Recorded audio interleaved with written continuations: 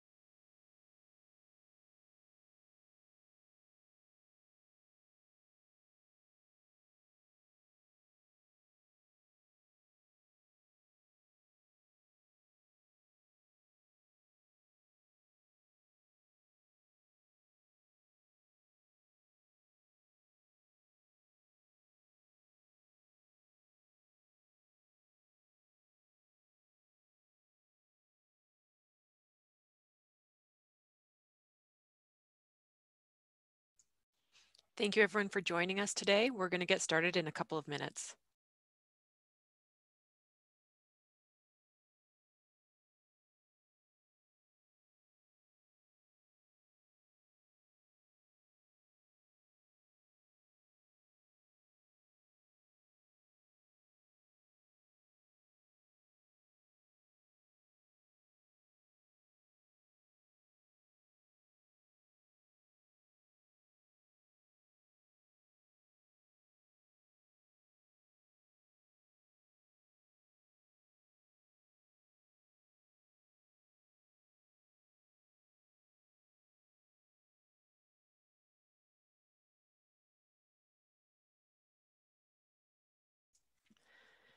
Thank you everyone for joining us today. It is 12, so we do like to start promptly.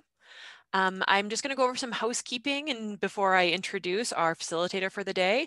Welcome. I appreciate everyone joining us. This is a webinar on the remote business analyst and how the role may have changed in the past few months. Everyone is muted by default. We are going to allow some time for questions at the end of the presentation. We would ask then that you either type your question into the chat or use the Q&A feature. We will read out all the questions so everyone can hear them clearly at the end of the presentation. This webinar is endorsed by the IIBA. So if you're working towards your ECBA, it does count as PD hours, or if you're trying to complete some continuing education units towards your IIBA certification, it is 1 hour. And I would be very happy to introduce Tendai Chakabuda, our facilitator for today. She's one of our newest business analysis instructors. One benefit to this pandemic is that we are now able to expand our instructor pool and get people from different areas of the country. So Tendai is hailing from Toronto. She is a certified business analysis professional with over 12 years of experience in the business analysis domain. She's been exposed to enterprise-wide project and which has enabled her to sharpen her business analysis skills and given her very unique insights into how to add value as a business analyst. She's currently practicing as a senior business analyst in Toronto and enjoys sharing business analysis best practices with industry peers. She's been instrumental in leading business analysis communities of practice and has run several successful mentoring programs for aspiring business analysts. She's very passionate about giving back to the business analysis community and enabling BAs to get to the next level in their career. And she is a lifelong learner, mentor, and coach. And without further ado, I will pass it off to Tendai Chakabuda. Thank you. Thank you so much, Sydney. What an introduction. Hi, guys. I can't see you all, but I'm really excited to be here to share what I think is where our profession as business analysts are heading with the new pandemic that's hit us out of nowhere. You know, what does the role of business analysis mean in this time? How is it shaped? How's the pandemic shaping the role of business analysis? I think a lot of us are finding ourselves in really unprecedented times. I think remote working has really become the new norm for us as BAs, and we need to adjust. I think the how, the fundamental work that we do as business analysts remains the same. However, the way in which we conduct our work or the environment in which we conduct our work has significantly changed. One of the key things I feel is that the challenges that we have as business analysts is being able to get maximum value from our stakeholders whilst we are working remotely. Please feel free to fire off any questions. As Sydney said, we will get the questions towards the end of the session. I hope you'll find this session very useful with a lot of tips. I urge you, please take your pen, your notepad, and make notes as I go along the presentation.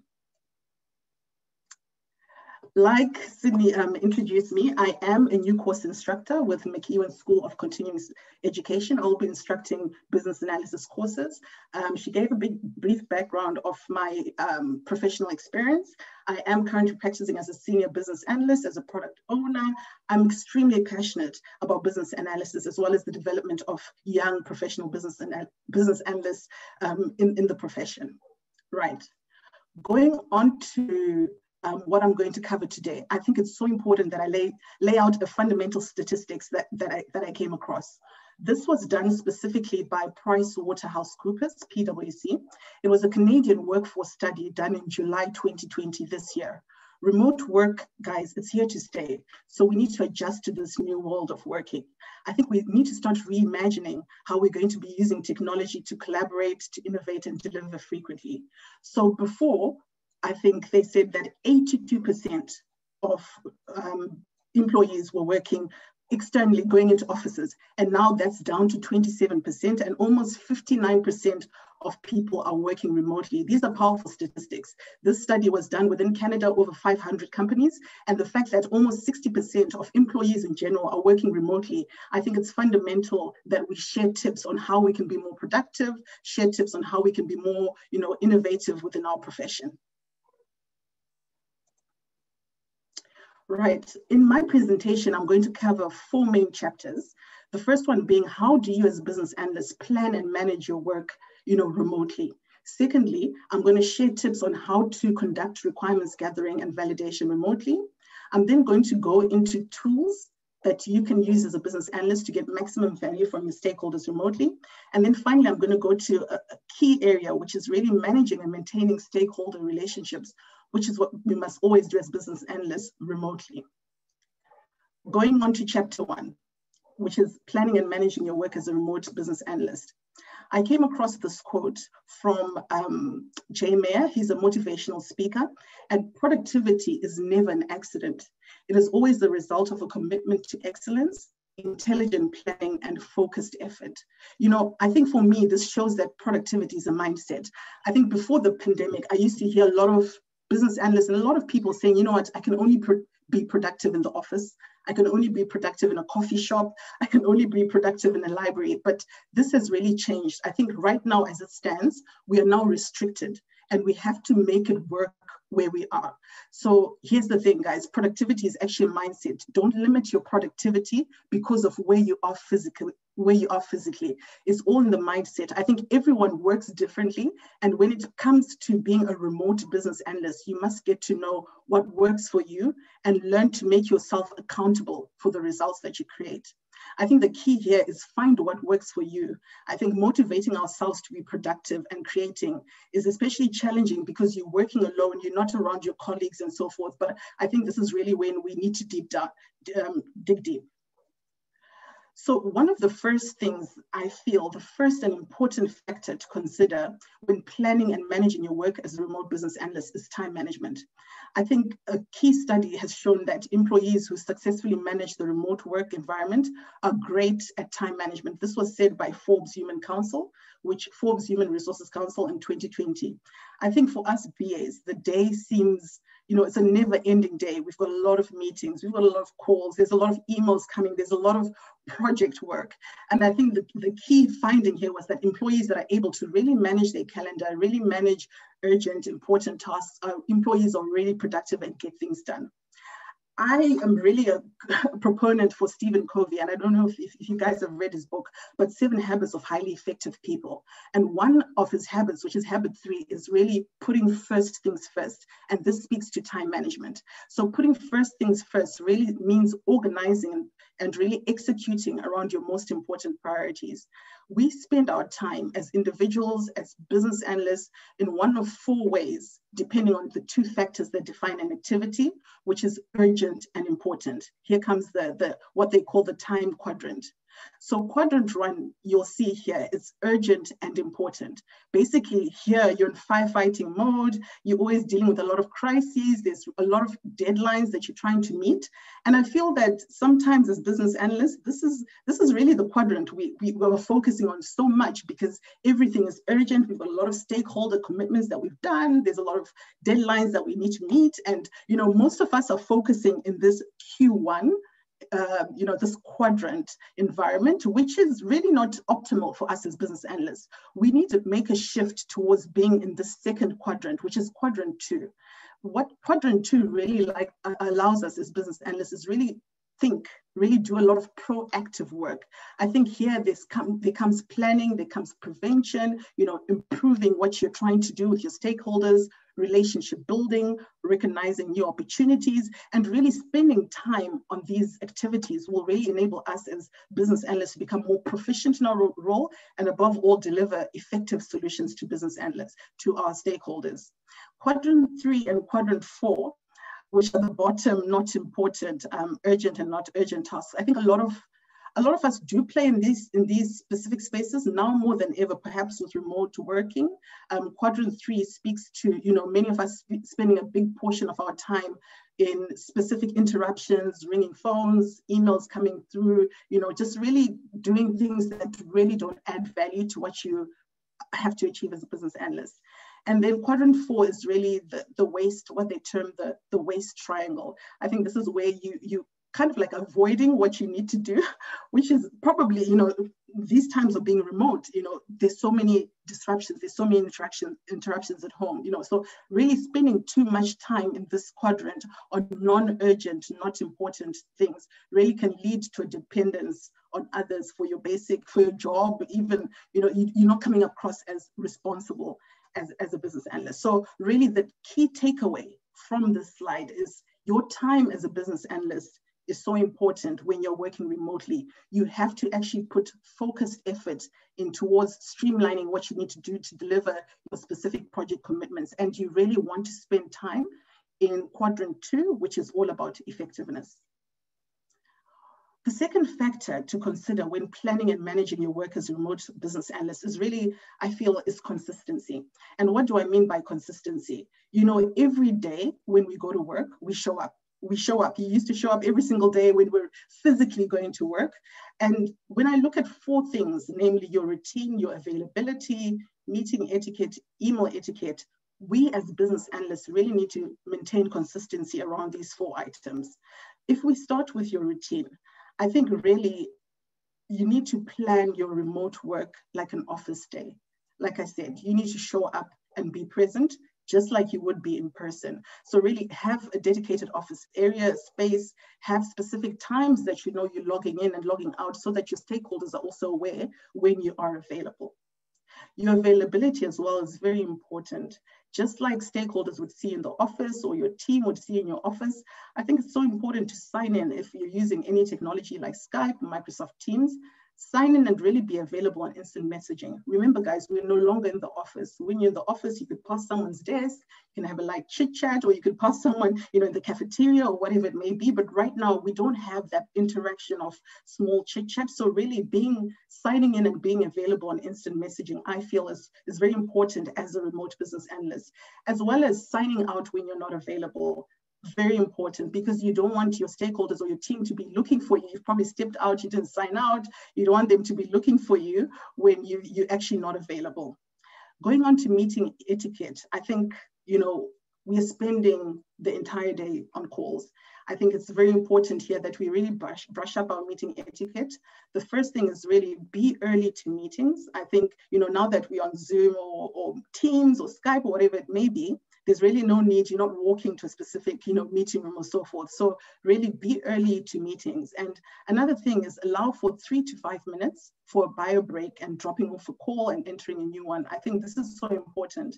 Like I said, literally 8 to 5, we are on calls. So always allow that space for individuals to be able to breathe and come into a meeting. Another important one is load materials beforehand and close any unwanted or sensitive views. I think that's also important. I think really you don't want sensitive information to come across your screen. The last one that I put, you'll see I put it right at the end, is really show your face. I think, really with your stakeholders, you want to build your credibility. Don't hide behind a camera. Show up, be present, dress appropriately and really be present as a remote business analyst. Finally, email etiquette. I think it's so important to acknowledge emails when they're received and then indicate when you'll get back to that. Before, I would bump into people in the office and, someone would be like, Tendai, I sent you an email. I'll be like, yes, don't worry, I'll get to it, I'll respond. But remember, now we're remote, you don't have that opportunity to chat. So when someone does send you an email, if you're not going to attend to it, I think it's important to acknowledge and tell them when you will be, responding to that specific email. The final thing, when planning and managing your work as a remote business analyst is, I think for me, this is so important, is that you really need to maintain 2 fundamental values, which are integrity and accountability. I think for me, integrity, the true definition of integrity is doing the right thing, even when no one is watching. We are remote. You're not around your team. You're not in an open office and so forth. So for me, integrity, I think to truly succeed in a remote working environment, an employee needs to have integrity and as well as motivation. For me, that's absolutely critical. Another value that I feel is critical is really accountability.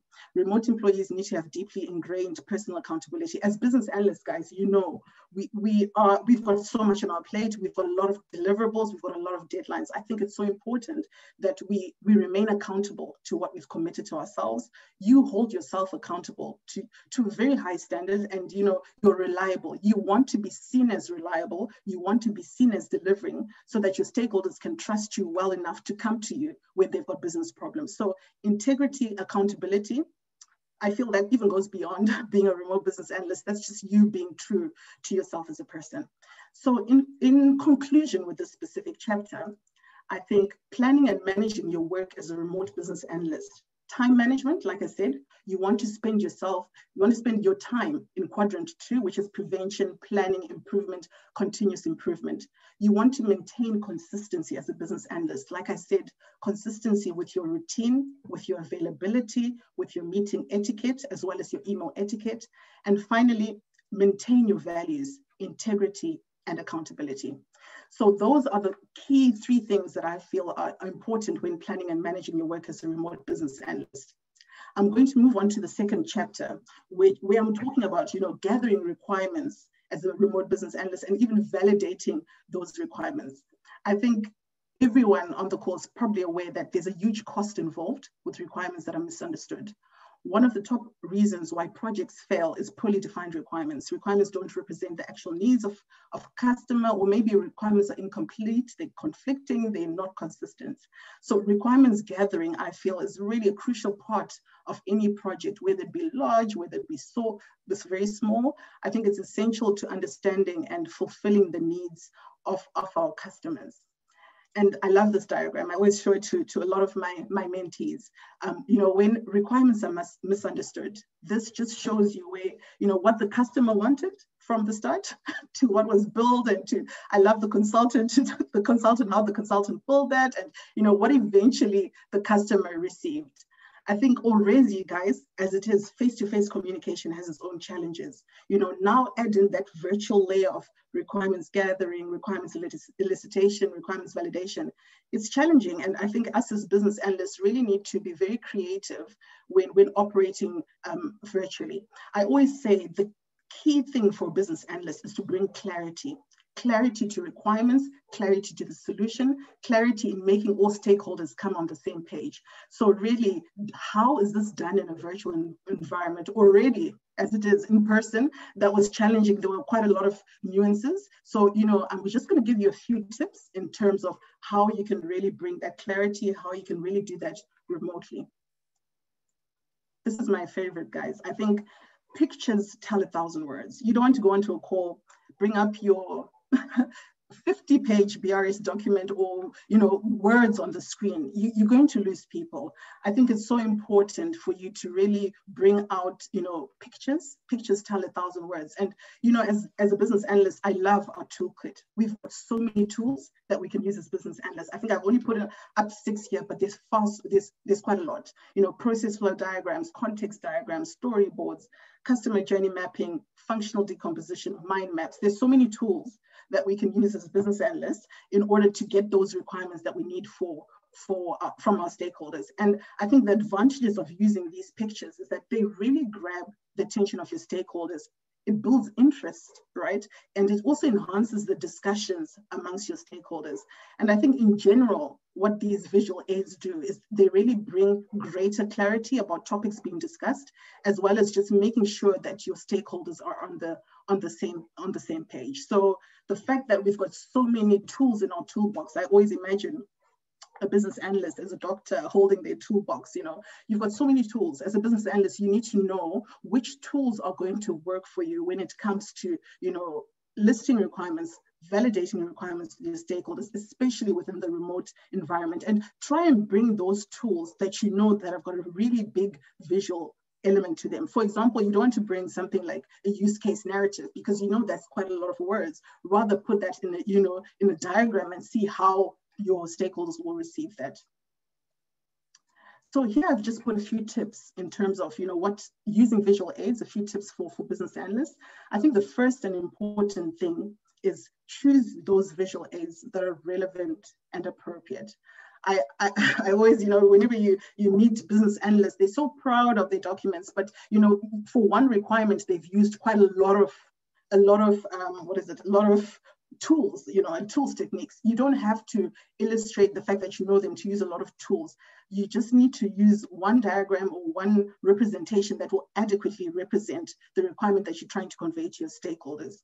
Another thing is maintain consistency, with your stakeholders. Understand your stakeholders, know what works, know what doesn't work, and give them those specific tools, techniques, whatever you're using that they'll be able to identify, that they'll be able to speak to as well.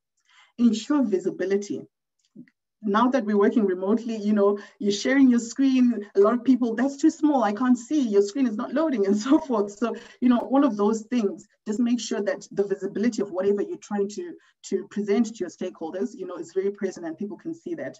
And last but not least, don't overwhelm your stakeholders. We understand the tools, we understand the specific items that we're using, but always put yourself in your stakeholders' shoes and say that if I was to show this to someone who's not a business analyst, how will they receive it? How would it look like?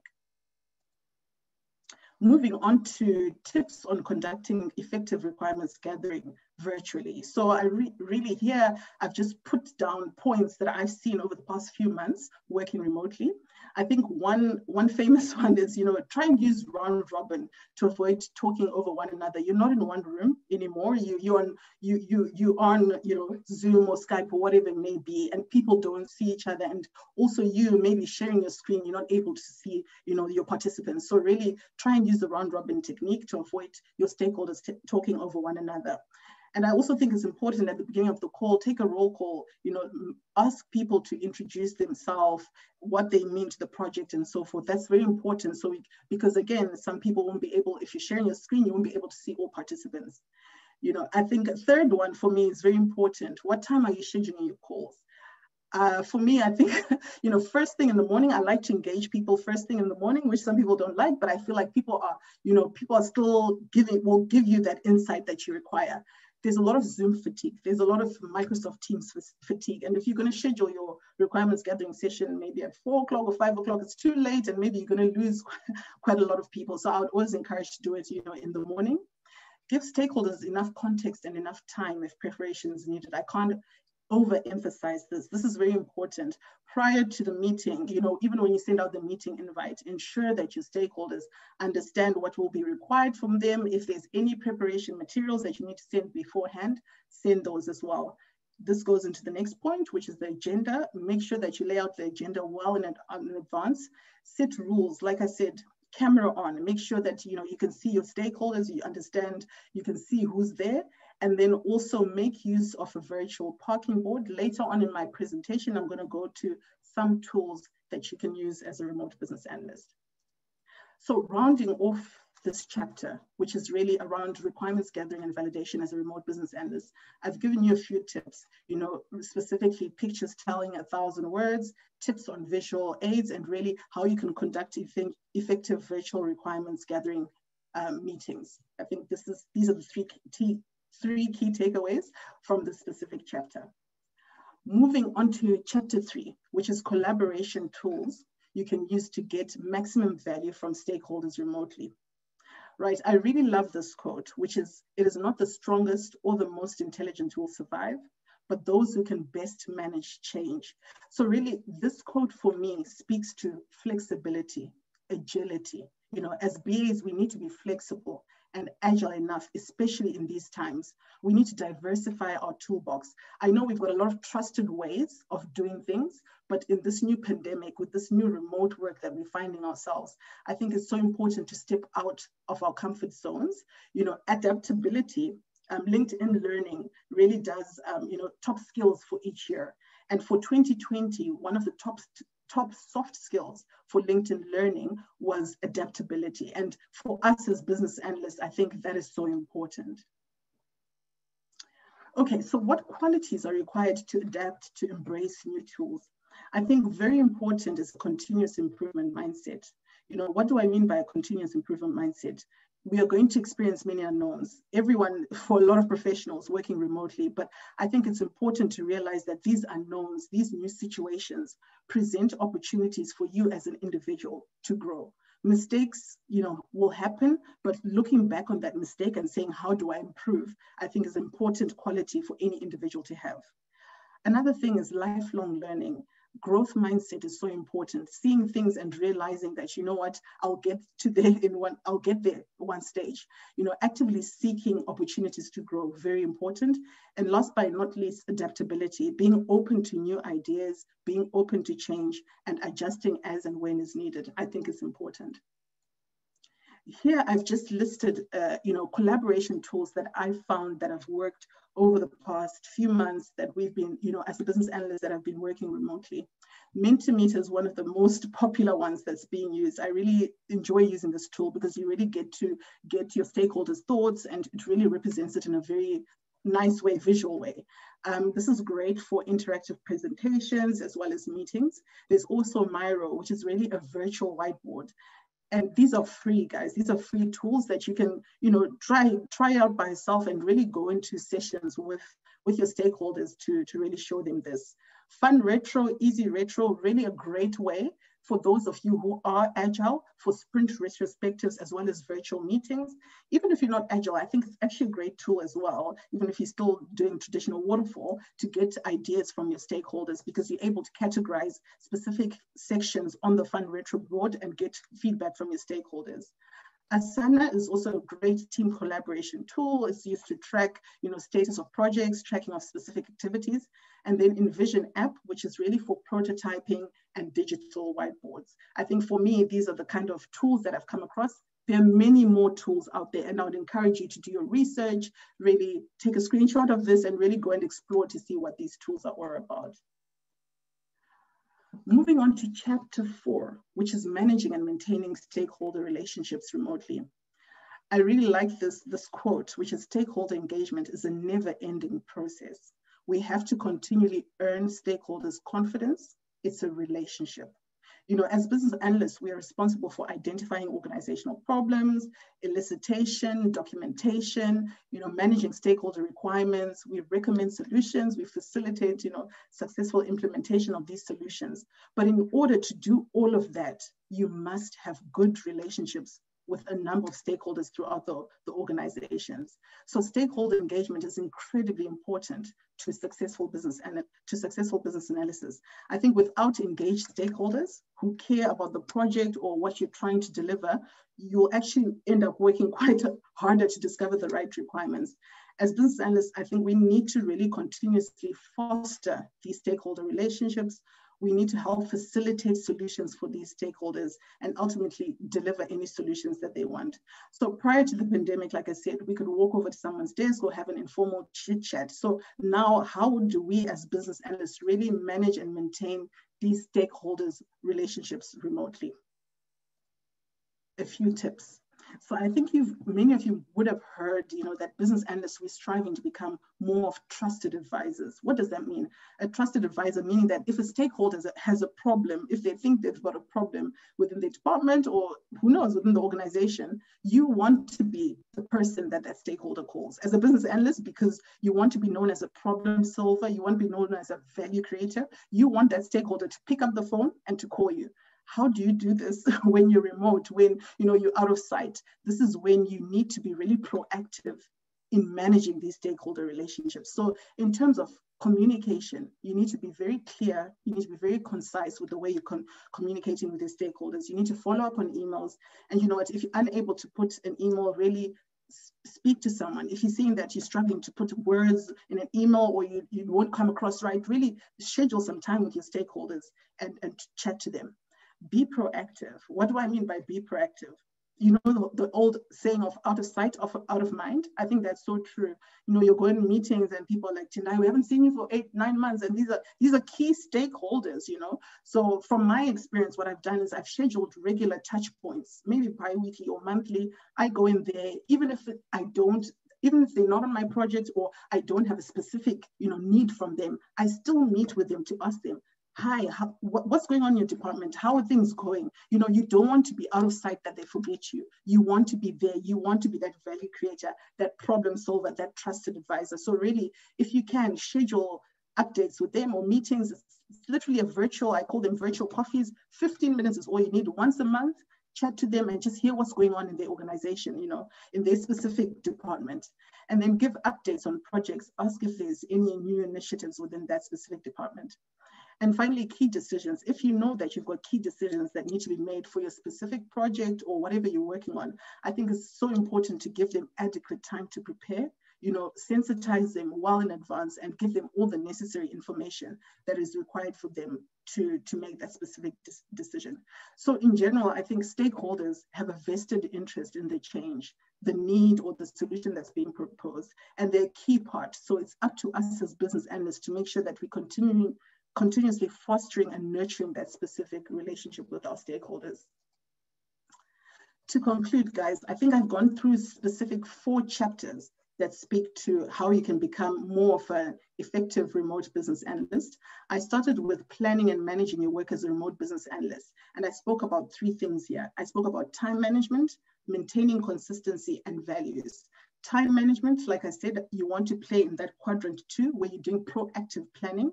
Consistency, I spoke about your routine, your availability, your meeting etiquette, and your email etiquette. Then I spoke about the values of integrity and accountability. The second chapter that we went into was understanding how to conduct requirements gathering remotely. There I said, pictures tell 1,000 words. Really use a lot of visual aids, and I also gave you tips on how to conduct requirements virtually. Then chapter 3, we then looked into specific tools you could use to get maximum value from stakeholders remotely. Be open, be flexible to new ways of doing things as a business analyst, I think is the key takeaway from that.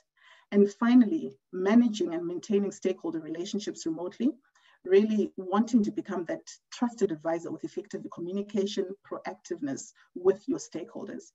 I hope the tips that I've shared with you in this webinar, you'll be able to go back, and I always say, even if you just got one, I think for me, that's a key win. Just going back into your environment, your specific environment, and really trying to action that and enable that. And please do keep in touch. I will be having my next course starting end of January, which is around requirements analysis and design definition. If you're interested, I've put in the link. It happens weekends and it's online. So wherever you are in the world, you are free to join. Thank you so much. Sydney, I don't know if you've got any questions. Thank you, Tendai. That was wonderful. Lots of very good information. I would say that it's applicable to a lot of us, not just business analysts. So I appreciate that. A lot of takeaways, I think. We do have 3 questions in the chat so far, but they're all the same. People are asking if they could get a copy of your presentation. Sure. Sure. Okay, so this session is recorded. I apologize, I should have mentioned that at the start of the session. So it has been recorded, and we will be sending out a link to the recording after this session, and we can also include a copy of the slide deck. Are there any other questions? If you do have questions, there's a Q&A option and also the chat as well.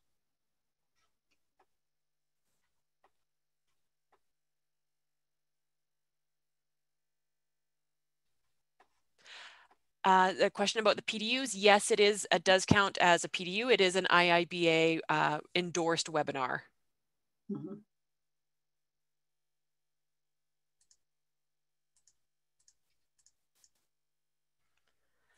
Here's a question from Bertina. What tips do you have managing conflict virtually?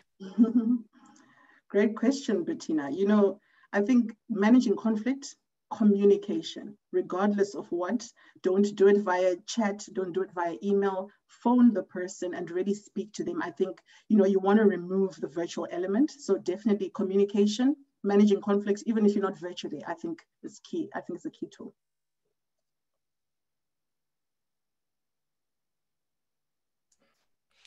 We have a question here from a CPA who has wanted to become a business analyst. Any suggestions for any technical skills that they should obtain in order to become a BA? Someone. Yeah, I think, you know, being a CPA, that's a chartered professional accountant, I'm sure, Helen. I think, Helen, what's important is that what I love about business analysis actually is that a lot of people stumble on the profession.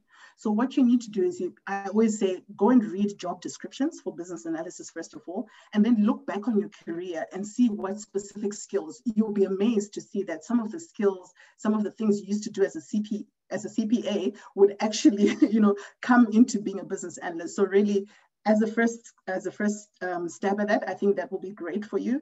In terms of technical skills, there's so many professions. Even here at MacEwan School of Continuing Education, there's a lot of courses that we offer. I think there's a generic, you know, introduction to business analysis where you can come and just have an overview of what the business analysis profession is all about. So I'd encourage you to look into that. Another question from Charity. You mentioned being seen. She's asking, is it really necessary to have your video on at all times? You know what, I believe in having the video on at all times, especially with your stakeholders. You know, it builds credibility, you know, and it shows, like I said, be present. Don't hide behind a camera. Don't, you know, really be present with your stakeholders. Be seen, be heard, you know, be that front line that you want for as a business analyst. I think you'll be doing justice to yourself as well as to the profession overall. Thank you. Question from Cecilia. What tips do you have in getting the tech leads to start conversing to devise a solution once you've specified the requirements? Yeah. Challenging question. Yeah, that's such a challenging question because, you know, tech leads, I hope that we don't have a tech lead on the call. I think tech leads is always that whole thing as they want you to hand over your requirement specification over to them. But, you know, I think what works is really, first of all, orientating them to whatever problem or solution that you're trying to bring to the plate. Bring these guys right to the front. You know, this is what I love as well. I'm currently practicing in an agile team, but as agile teams, whether you're a tech lead or so forth, you also speak to stakeholders, you know, versus being in a waterfall where you just pass over the requirement specification. So really, your tech leads, bring them up. I mean, because they not only there to develop, they're also solving the business problem with you as well. So bring them up in conversations. You know, if they're probably shy, I know they you know, they want to be in front of a computer and so forth, but really try and market to them so that they come up, bring them up in the conversations with your stakeholders. I think that will really get a bit of buy-in from their side. How difficult is it now for a remote BA to get new requirements elicitation if the requirements elicitation is done previously or was done physically? So it was previously done on-site in a warehouse or a manufacturing plant. How do you do that remotely? Yeah. I mean, it depends what tools you're using, Samuel. I think if you are on Teams or so forth, this is where you have to make sure that you're using the tools that are appropriate. I did share, you know, process flow diagrams and all of those kind of things. Try and do, I think, prior to going into that requirement session, try and use other methods. So for example, document analysis, go there and see what is already there and try and come up with, high-level requirements based on what you've seen and bring this to the party, especially if you're going to be in a virtual environment. And hopefully that can start the discussion and initiate this discussion going forward. Thank you. Question from Dimple. How can we change the culture of an organization if they are not happy to change with using new tools? Stakeholders are often not familiar with the new tools. Yeah, you know what? This is the thing. As business analysts, we are change agents. I always say we are change agents. So you as a business analyst need to really stand there and market the specific tool that you bring to the organization, market the value, show them how this can really either enhance or transform the actual solution that you want to bring to the party. So you have to believe in what you're doing in order to get other people to believe into it. So really, if I see that you believe in it, I as a stakeholder perhaps will, actually start taking care of it and actually start being of interest in it. So really, you believe in it, and then you can sell it to other people. Great, thank you. Question from Marion. What collaboration tools would you recommend for using in a high security environment? So Miro looks perfect for brainstorming sessions, but sessions with stakeholders, but they can't use it because data is saved elsewhere in the cloud.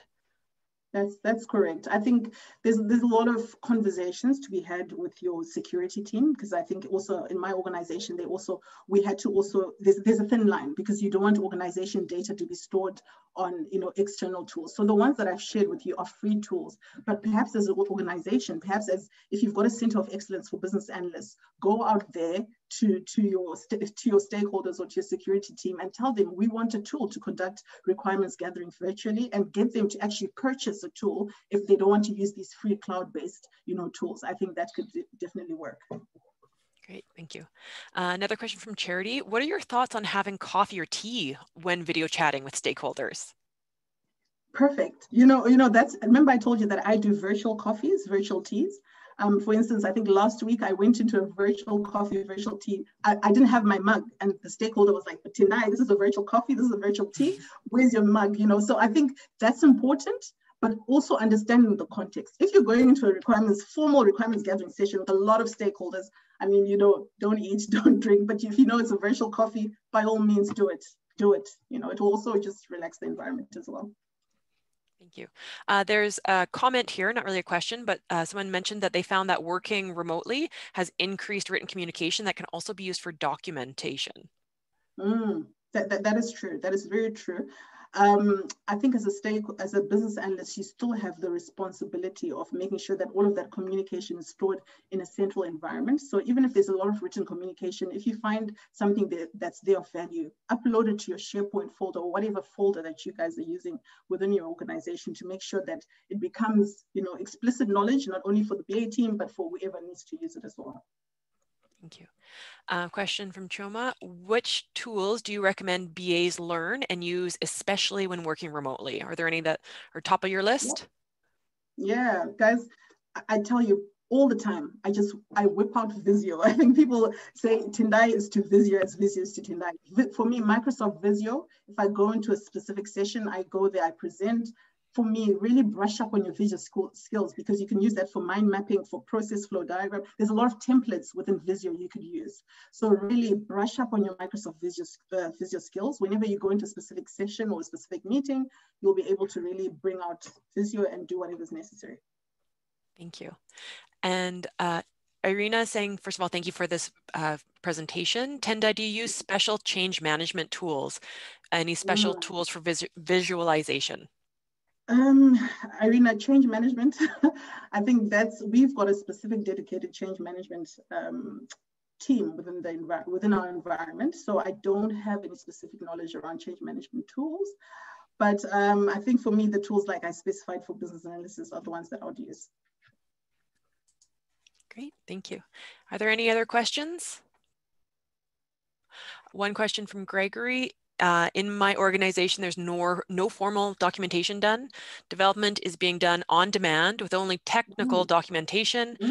He would like to introduce a process management framework. How would you try to do that? He's a functional analyst in an IT team. Any suggestions? Is it an old-fashioned company, so this is not uncommon, a big learning curve? Wow, great. I'm actually surprised that developers develop without documentation. That is so interesting. For me, I think, you'll be doing that, your organization justice, if you develop this process management framework. I think it's so important that we have a history, a record of why we did certain things within the organization. And really, I think for you, taking that first initial step, like I said, do a business case. As business analysts, we do business case for projects. Do a business case for yourself to motivating the need for formal documentation. That's my advice to you. Once you do that business case, put it in a summary in a presentation and go and present. Go and do research in terms of what are the advantages of doing this in a formal way, what are the advantages of having this documented and so forth, and really sell it to your stakeholders. Guys, I think one key learning for me is if you believe in what you're doing and what you're saying, you can sell it and the other person can buy it. And they also say business analysts, we salespeople. So really brush up on your sales skills as well. You'll be able to sell that to your stakeholders. Perfect, thank you. And there's a couple more questions coming in. How do you keep your stakeholders engaged? You know what, I think before you even start a session, don't just jump into the session. Ask, guys, how are you doing? They're also humans. We're in a pandemic. Start off the conversation, break the ice. How's it going? How are the kids? If you've got that kind of rapport, because we are only human, so really try and break the ice before you start. And then, during the conversation, during the requirements gathering session, what it may be, really always do a check-in. Guys, are you still there? Does anyone need a bio break? So really those kind of things that you can do during the meeting, I think they could help keep your stakeholders engaged. Perfect. And a question from Olga. What's the best approach to keep the system settings of an application for different customers up to date? I'll need to know what system settings. What does she mean by system settings? I hope she'll be able to say Olga, that. if you could clarify.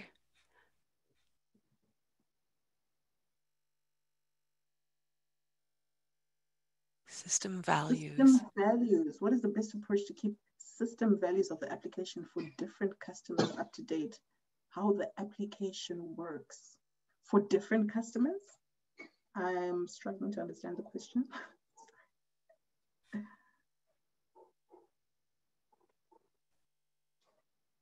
So, Olga, is it sort of like one product and you customize it for different clients? Is that sort of asking about how do you keep it up to date for different individuals or different clients? Whether a module should be enabled or not. Okay, I see. So I'm assuming this is probably an ERP kind of like system setup, and you've got different whether button should be visible or not, and you've probably got different subscribers okay, great, and you've got different customers. Yeah, I think with an ERP system, it's very difficult because you don't want to over customize it for specific subscribers. I know that's one of the pain points that we have as business analysts. You don't want to over customize a specific solution for different subscribers. So like I said, you need to try and explain the benefits of whatever is currently there on the system. Try and explain to the subscriber or the client or the customers to show them that by doing this is the ripple effect, or you can use this but in this way. So I think just try and sell it to them in a way that the existing functionality that is there, how can it cater for their needs? If it doesn't cater for the needs, what are the ripple effects if you were to change it on the system? Hope that answers your question. You're welcome.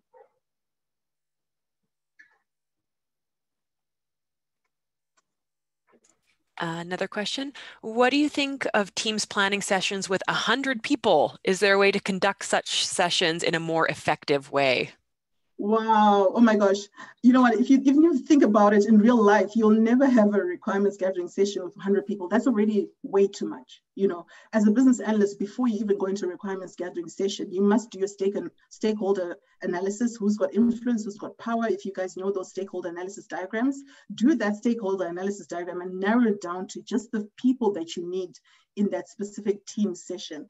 If it's a planning session with 100 people, I think whoever's coordinating it will really struggle unless you're going to Zoom and then you go into specific breakout rooms. But I think that's a bit too many people. You will struggle to manage that. You will struggle. Break it down.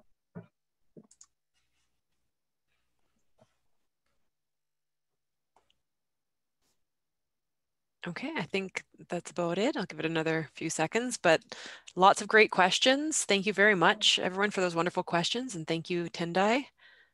Welcome. The comment here from Amber, great presentation. As someone new to the BA world, I haven't heard of some of the collaboration tools in your presentation, and I'm excited to check them out. Fantastic, fantastic. Thanks, Amber. Thanks for joining us. Okay. And I think it sounds like that's about it. So thank you everyone again for attending today. As we said, this will be sent out either later today or tomorrow with a link to the recording and the slide deck. We really want to thank Tendai Chakabuda for such a wonderful presentation and sharing all this knowledge with us. I think there's a lot of lessons that we have learned and a lot of things that we can try out, but hopefully everyone's a little bit more confident in that now. So thank you everyone, and thank you, Tendai. Thank you guys.